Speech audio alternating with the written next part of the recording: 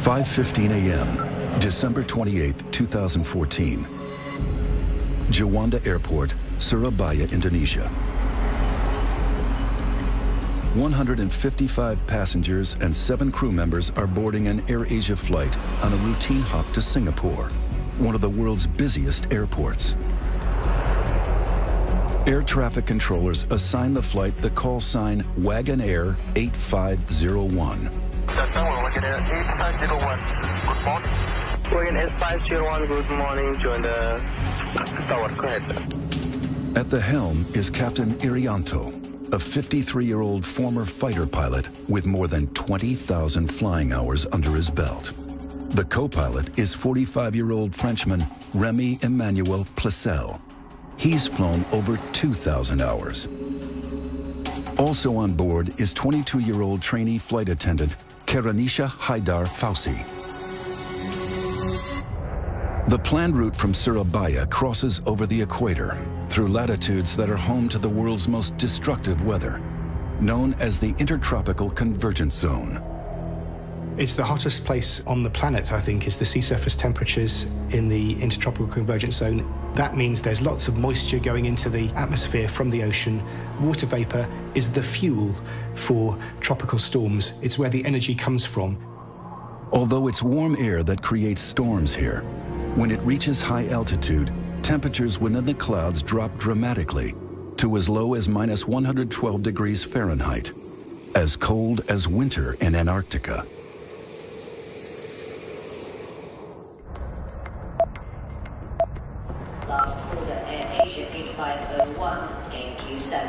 Inside the operations center, the weather is constantly monitored.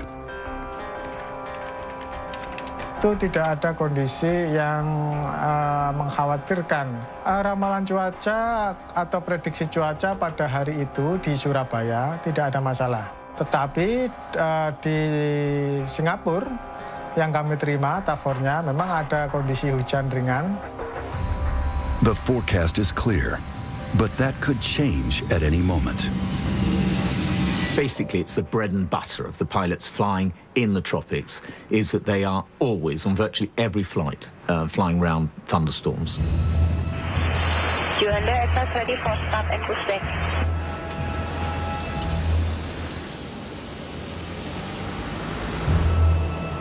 The plane is an Airbus A320, one of the most technologically advanced in the skies, and the world's best-selling single-aisle airliner.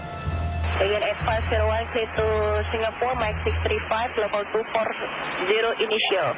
This plane has flown 13,500 times, covering more than 23,000 flight hours. Wagon Air 501 clear to take off.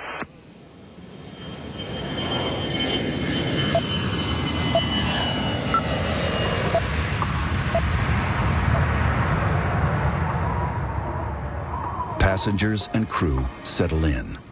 25 minutes into the flight, the plane is cruising at around 32,000 feet, now operating on full autopilot. A lot of the time, the plane is being flown by the autopilot. It's a normal flight. There's nothing abnormal about the situations or the scenario we're in.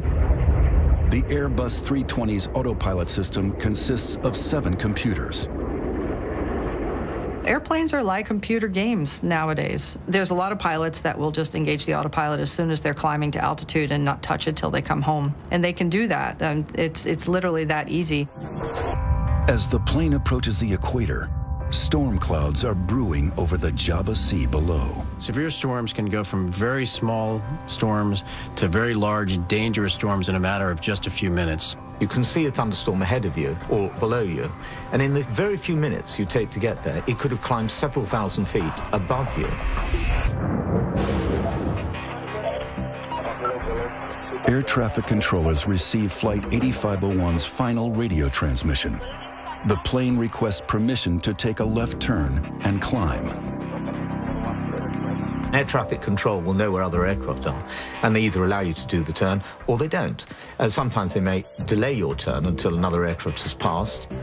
Several nearby aircraft have already changed course to avoid flying into the heart of the storm. Some of them will deviate to the left, there are some deviate to the right, some flying higher. With so many flights in the same airspace, air traffic controllers deny 8501's request to climb above the storm. To be denied a climb, very normal. It happens on virtually every flight, because there you'll be passing through aircraft flying in the same direction as you, because it's always better to fly through weather than it is ever to hit another aircraft. With the possibility of severe turbulence ahead, the crew face a critical decision: to stay on course or change direction. This aircraft was the only one at 32,000 feet at that time. The other aircraft flying around the same air routes were at 30 to 38,000 feet. This animation shows the flight path of the plane's final minutes, halfway into its flight to Singapore. At 6:16, radar data records that the plane is cruising at around 32,000 feet.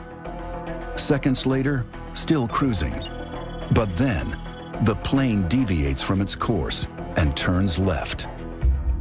You would have been flying it with the autopilot, and so you put changes to direction by turning a knob, as opposed to actually flying it with the joystick.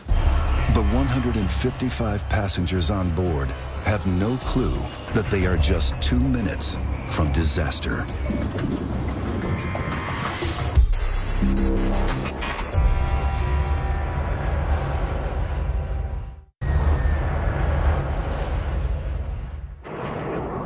December 28th, 2014. An AirAsia flight to Singapore is flying into a thunderstorm. Modern airliners are designed to withstand the turbulence produced by severe weather, but a thunderstorm is not a place any pilot wants to be. Fear. Definitely fear. There are no pilots who fly through a thunderstorm who don't experience fear. But you overcome that because you have a job to do. The guidance was you're going to encounter some thunderstorms. They didn't know how severe they would be. They didn't know precisely where they were going to be. So you don't know until you get into it. And then when you get into it, sometimes it's too late. A massive thunderstorm is the ultimate hazard for the crew of an airliner.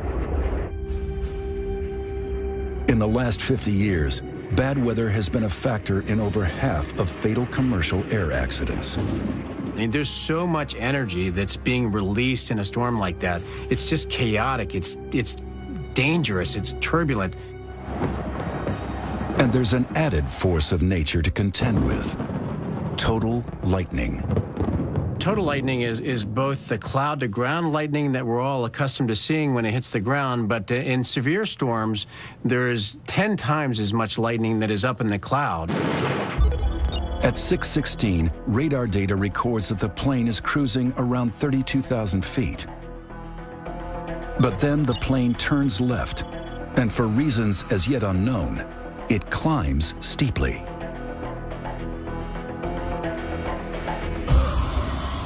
It would be dark, there would be lightning. The rain would be very noisy on the airplane, you would hear it. The aircraft can shake, the instruments can become blurred as your head is shaking, the eyeballs literally shaking your head. The responsibility is awesome. You've got the lives of many people on board. You don't actually focus on that when you're flying. And, you know, that's the honest truth. What you're thinking about is your own safety of flying the aircraft as it's supposed to be. And if you look after yourself, you're going to be looking after everybody else on that aircraft. And it's not just the pilots that are pushed to the limit. When a plane enters severe weather, it will be exposed to forces all around the aircraft, which are pushing it in a particular direction. And that can be torsional twisting and unloading and loading stresses on the airframe.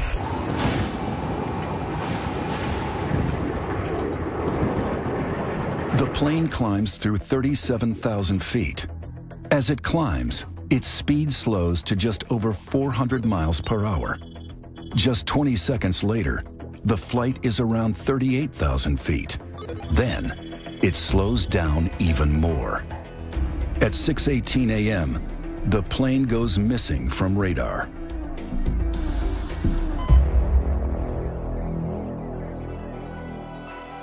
Within an hour, air traffic control announces that they have lost track of the aircraft. Distraught families are desperate for answers. Airport manager Trikora Harjo prepares for the worst. Demikian juga segala sesuatunya yang berkaitan dengan krisis center dari mulai sarana komunikasi, kemudian papan pengumuman atau papan informasi kami siapkan, dan juga kami menyiapkan informasi-informasi yang tentunya nantinya akan dibutuhkan apabila memang terjadi benar adanya atau lost contact. Then, the news is made public. 162 people are feared dead after an AirAsia flight goes missing. Within 3 hours, a massive international search effort is launched, led by the Indonesian military. Also in support are Australian, American, Russian, Singaporean, and Chinese search teams.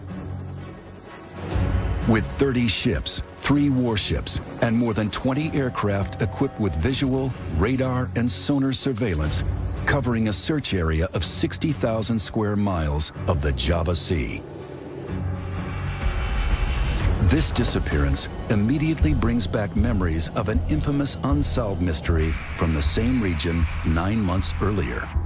On March 7, 2014, Malaysian Airlines flight MH370 was en route from Kuala Lumpur to Beijing with 239 people on board. An hour into the scheduled flight, it disappeared from radar screens. The search effort was the biggest ever launched, but it failed to find the missing plane. What happened remains unknown. For 3 days, the world wondered if this would be another never-ending mystery. Could it be terrorism or a rogue pilot? But then, wreckage is discovered. All the evidence points to the plane having crashed into the sea. Everyone on board is dead. One of the first bodies to be recovered is the trainee flight attendant, Karunisha Haidar Fausi. Her funeral becomes a focus of national mourning. Unlike MH370, there's no missing plane here. The mystery is, how did this happen? 10 days after the first wreckage is located, there's a breakthrough. The black box data recorder from the AirAsia plane, which came down off Indonesia, has arrived in Jakarta for examination. As the recovery operation continues, experts around the world begin to ask, how can one of the world's most sophisticated planes suddenly drop from the sky? We've got to know what happened. We have to know what caused it. The first thing, the most important thing for the families is they want to know what happened. They want to know the truth. And of course, they deserve to know the truth. The priority for the families is to ensure that no such disaster ever happens again. The official investigation is ongoing, but based on released information and expert analysis, it is now possible to explore the key factors which likely influence the plane's final moments. And this may change the way you feel about flying.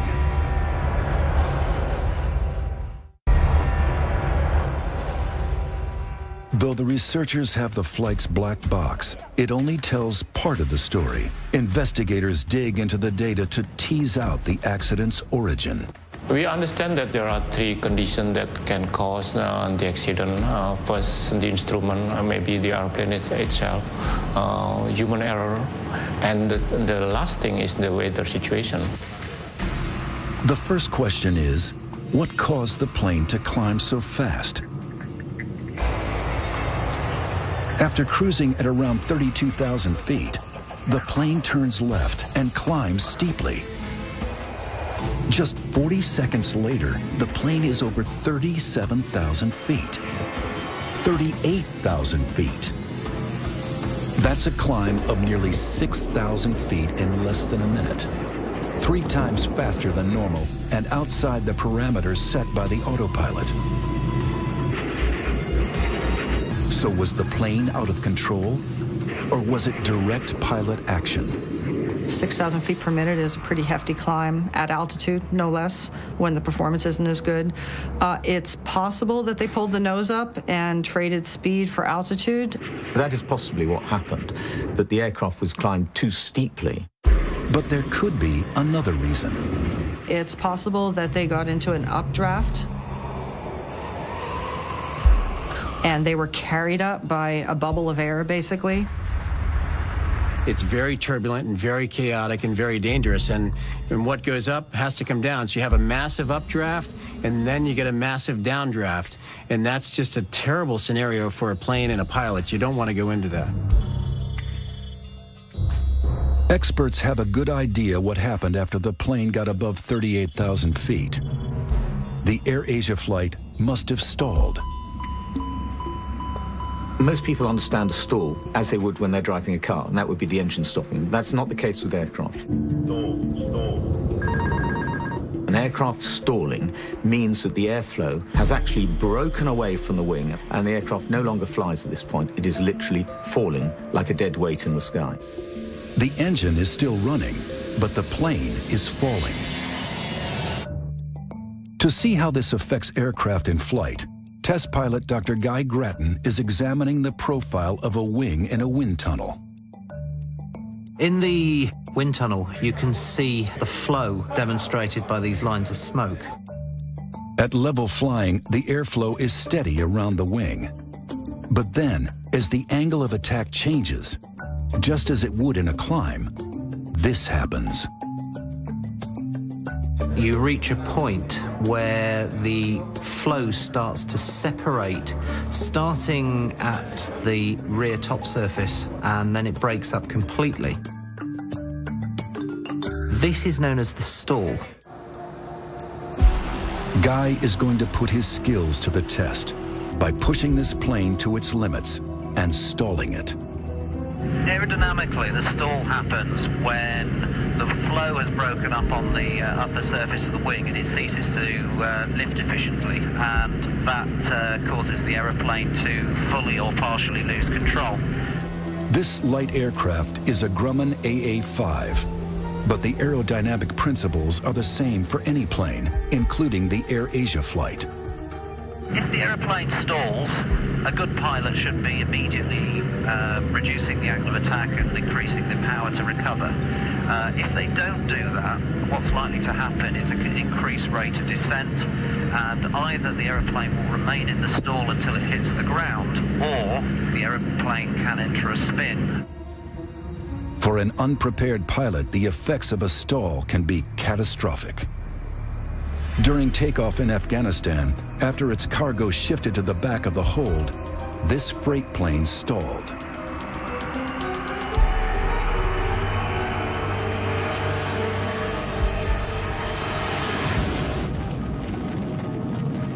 At this level, Guy is cruising, but at a very high altitude where the AirAsia plane was flying, all aircraft hit a point where speed becomes critical. It's an area known by pilots as Coffin Corner. Coffin Corner exists at a high altitude, and to fly at those conditions is really very difficult because you've got to manage the speed of the aeroplane very, very accurately. Every plane has a maximum and minimum speed. The complicating factor is the higher the altitude, the smaller the margin of error between going too slow and going too fast. If you go high enough, what you do is reach a point where the stall speed and the maximum speed are very close together, and we refer to the aeroplane as being in Coffin Corner because if you go any faster, then you'll lose control or break the aircraft, and if you go any slower, you'll lose control of the aircraft. So it's a very vulnerable place to be.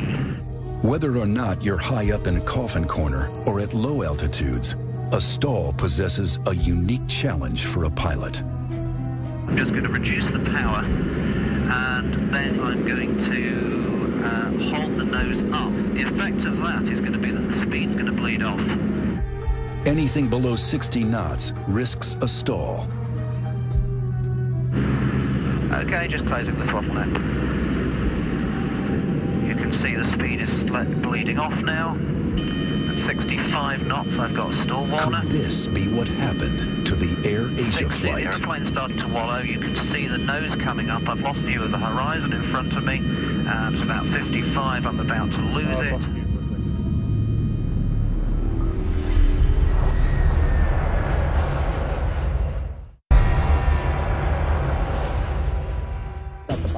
In the weeks after the AirAsia flight crashed into the sea, one thing emerged as a crucial factor: stalling. Okay, just closing the throttle now. Guy Grattan is investigating what a stall means for pilots, and that means losing control of his plane. 5 knots, I've got a stall warner. The aircraft drops 200 feet. The aeroplane has stalled, you see it pitch nose down, and I'm recovering the aeroplane from the stall. To regain control, Guy dips the nose to gain airspeed, then levels out. A very dramatic stall, if you're not expecting it, can be quite frightening. Might even lift off my seat and hit my head on the ceiling of the cockpit. All commercial airliners are put through stall tests. But is this what happened to the AirAsia flight as it climbed too steeply? And if so, how did the plane get to this dangerous point? Pilots are trained to recognize the stall. In fact, first thing pilots are trained to recognize is the approaching stall. The captain of the AirAsia flight was a former fighter pilot with 20,000 flight hours under his belt. Up above 30,000 feet, there is plenty of height to recover an aeroplane from a stall. So even if the aeroplane was stalled, that in itself doesn't explain the loss of the aeroplane. So the critical question is, what other factors might have been at play?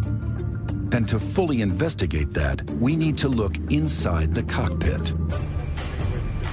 Seasoned pilot Captain John Mahan is flying an Airbus A320 flight simulator, an exact replica of the lost plane. The reason why we try to simulate what happened in an accident or incident is for learning, and whether we can take that information forward to stop it happening again, and also finding out weaknesses in the system that can lead us into difficult areas. Every reading we see, every indicator we see, will be exactly what the AirAsia pilots would have seen. For all pilots, accurate instrument displays are vital. All aircraft are designed in such a way that they give you information, and it's our job and our profession to identify that information and prioritize. The instruments are everything, and you ignore them at your peril. However, if you get an instrument failure, you have to be able to recognize it. If you follow a faulty instrument, then you can cause the aircraft to over-control, and at that point, anything can happen. Flight 123, requesting climb. This simulator has been programmed to reproduce an instrument failure while climbing from 32,000 feet. That doesn't look right. Looks like unreliable airspeed to me. Check that, please. Captain, standby is indicating 0.72. 0.72. The pilots scramble to identify the fault. Current checklist, unreliable airspeed. 396 knots. It's an unreliable speed indicator. Autopilot off. Flight director's off. Birdie's up. Recognizing the fault, the crew switch off part of the autopilot protection, which hands the main controls back to the crew. Courage checklist. Seatbelt sign on. Movement to CL. Master caution. Overspeed. Caution pitch. Next, they switch off the computers related to the faulty speed indicators. Seconds later, this happens. A stall warning is an indication that you are getting into an environment where you're about to lose your lift on your wing. In an attempt to recover from a possible stall, John puts the nose down to gather speed and drops 5,000 feet, then levels out. Wings, maintain wings level. Speed 370. In this case, John recovers the plane successfully. Maintaining 30,000 feet. In the case of the AirAsia flight, we know that the Airbus 320 climbed rapidly and that it probably stalled at 38,000 feet. We also know that faulty instruments contributed to another tragic Airbus disaster and another stall 5 years earlier. On June 1st, 2009, Air France Flight 447 was en route from Rio to Paris with 237 passengers and crew on board. At 2:10 a.m., the Airbus 330 went missing from radar. Un accident tragique.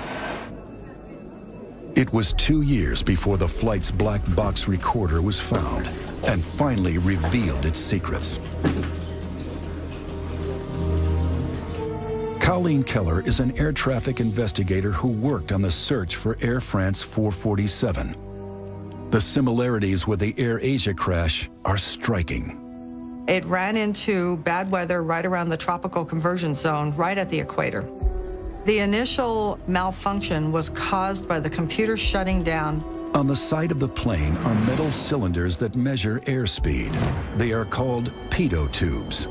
The investigators discovered that the tubes had frozen over, causing the instrument readings to go haywire. The computer literally said, "I can't function, I'm confused," and it shut down. After the computer shut down, the pilots were forced to hand fly the airplane in a very difficult area, which is very high altitude. These are some of the actual words spoken by the pilots as recorded by the cockpit voice recorder. Qu'est-ce que vous faites? T'as le contrôle de l'avion là? They had the throttles back and they had the nose up, so both those combined to make it start to go very slow. They pulled the power back because they thought they were going too fast, and that put the airplane in a stall on a steep descent, like kind of a floating down descent. Unknown to the Air France passengers, the plane had dropped 10,000 feet per minute. Probably most people were sleeping or trying to sleep. There was a lot of turbulence. The lights were dimmed, and it would have felt like that the whole way down. I don't think people realized what was going on. In the cockpit, faced with unreliable instruments, the crew didn't realize that the plane was in a stall. If they had, the pilots could have recovered control. Instead, they continued to drop towards the sea.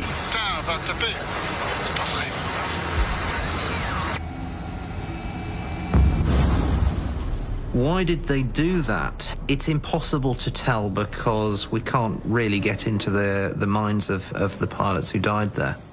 The Air France tragedy highlighted the fact that pilots need to have better basic skills. I think people were very surprised at the confusion in the cockpit. People think of pilots as being very professional, but they're just human. Did the AirAsia flight suffer a similar fate? One thing we're looking at, which is rather like Air France 447, is potential problems with the aircraft, which then confuse the computer systems, which then cause a very heavy burden on the pilots. What could have forced these pilots to make a deadly split-second choice?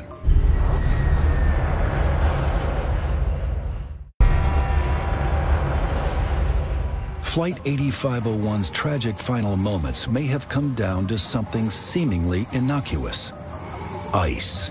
Icing is a very big concern for all aeroplanes. Icing can change the aerodynamics of the plane, but as we learned from Air France, it can also affect key systems. There may well be an issue here about freezing of sensors. Satellite weather data from the day of the AirAsia crash reveals incredible freezing temperatures in the clouds.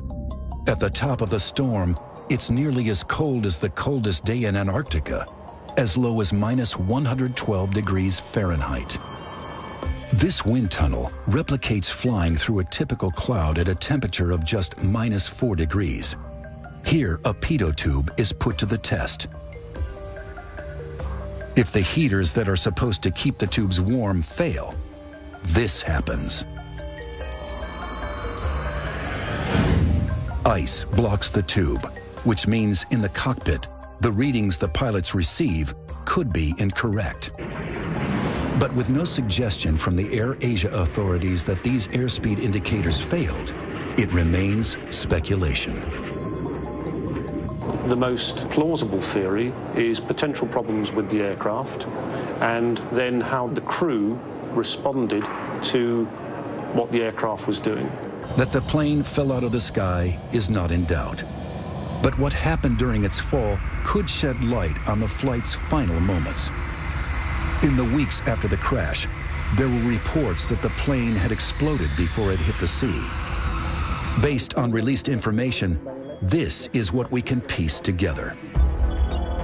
At an altitude of around 38,000 feet, the plane loses speed. Then it drops. Some experts estimate that at that point, it falls at a rate of 20,000 feet per minute, twice as fast as the Air France disaster, down to 24,000 feet, before all communications cut out. To investigate whether or not the plane broke up during its descent, Indonesian aviation analyst Jerry Sujatman is reviewing the data relating to the distribution of debris across the Java Sea. I think it's pretty certain that the aircraft went down in one piece. The wreckage pattern does not indicate any breakups prior to hitting the water, so we just have to look at the wreckage itself. And the telltale signs of it is that, yes, the aircraft would go down tail first, hit the water tail first.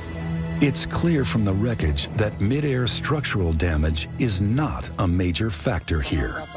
From what we hear from the investigators, from the cockpit voice recorders, that up to the last moment, they did put all their efforts into trying to save the aircraft.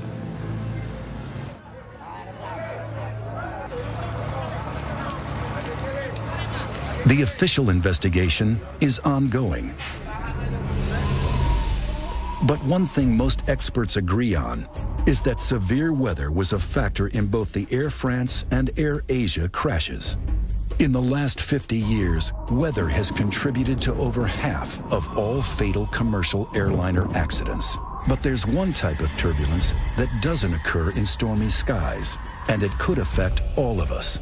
Anyone who's been on a plane at cruising levels, flying through clear blue skies, you'll know that it's possible suddenly to hit turbulence that the pilot couldn't see coming, so it literally comes out of the blue. It's called clear air turbulence. At the moment, there's no onboard electronics that can see it. The pilot can't see it. It really is invisible. Inside pockets of air, wind direction changes suddenly and severely. It's been known to cause structural damage to planes and has caused injury and death. The shocking truth is that an Air Asia type event could happen anywhere in the world today. There's still not the technology in place for controllers and pilots to make sure that they don't fly into severe weather. Here at the University of Tokyo, Professor Suzuki is looking to change that. I believe the air travel becomes safer and safer. However, we have to establish a new technology to overcome the weather conditions. Clear air turbulence is invisible, so it's very difficult for an aircraft. It can change the acceleration of the aircraft and attitude suddenly. It's very dangerous. This device is designed to detect it.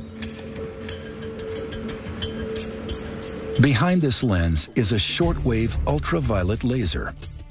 It's a technology called LiDAR. It detects clear air turbulence by spotting currents of water molecules. This is our LiDAR systems. It's prototype one.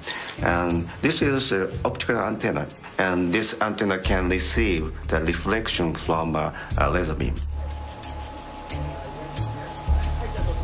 In flight tests, this LiDAR system detects the range of moving water molecules in the air at a distance of up to 18 miles.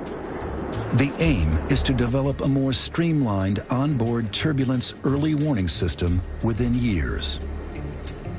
So there is a possible future there for us in which we could see fleets of airlines fitted with this technology, making encounters with severe turbulence a thing of the past. There's one more advance being rolled out that is set to revolutionize our skies. And it might help prevent an Air Asia type crash in the future by tracking planes in real time.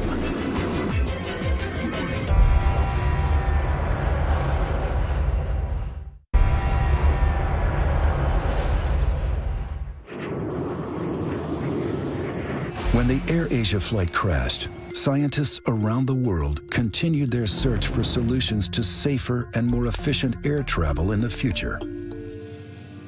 It's just amazing to me how complex the airspace is. From pilot to air traffic controller, many different systems interchange information and data.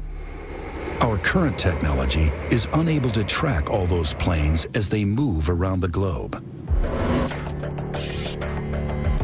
I think that it was a shock with the recent tragedies that occurred, that people started to realize that the whole Earth is not covered, and there are vast amounts of oceans and mountainous areas that are not covered. It's estimated that 70% of the world's airspace is out of the range of radar. Currently, what controllers see when aircraft are crossing the oceans are a dot that was placed by an airplane reporting back, say, 10 minutes ago, and they know where it's supposed to be 10 minutes later. So really, there's a 10-minute gap, which is basically 80 miles apart. That's because there's no real-time surveillance or tracking of that aircraft in between. Here at the Ariane facility in Virginia, engineers are changing that. This is one of the most revolutionary advancements in air traffic control since radar.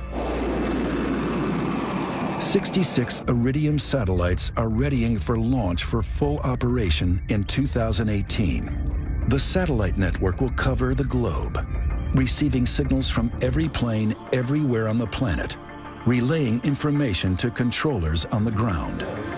Think of it as a GPS receiver on board all of the airplanes that transmits its precise location in real time to air traffic control authorities.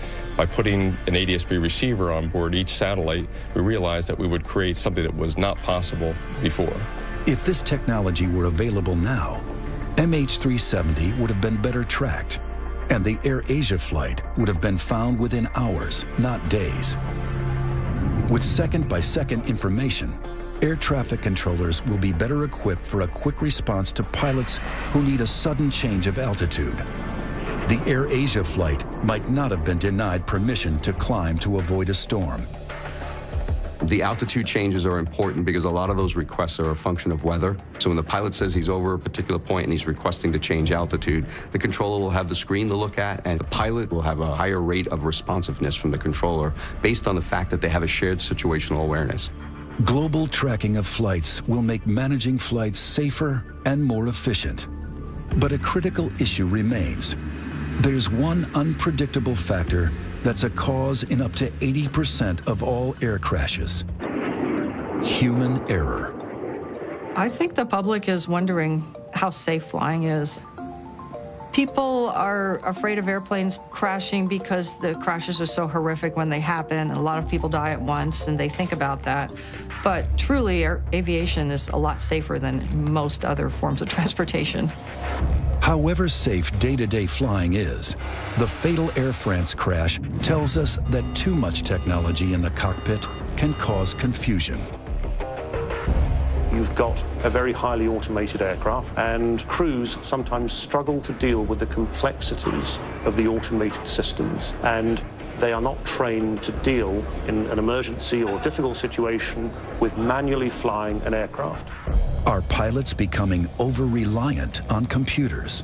Pilots today have lost their skills. They're not hand-flying the aircraft as often as they have done in the past, and therefore when they have to do so, they're not as skillful doing it. And there's no question about it, because practice makes perfect. But overall, we're much better off with this automation.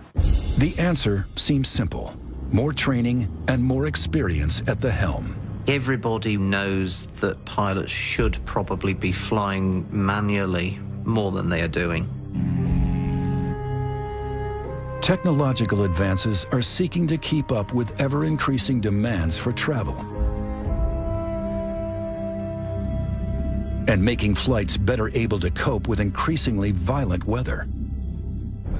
But for the families of the passengers and crew of the AirAsia flight, their hope is that a tragedy like this will never happen again. They want future accidents to be prevented of a similar type. And so it is vital that the causes are identified for what brought this aircraft down, and more importantly, that those causes are then acted on so that other families don't have to go through what the AirAsia families have gone through.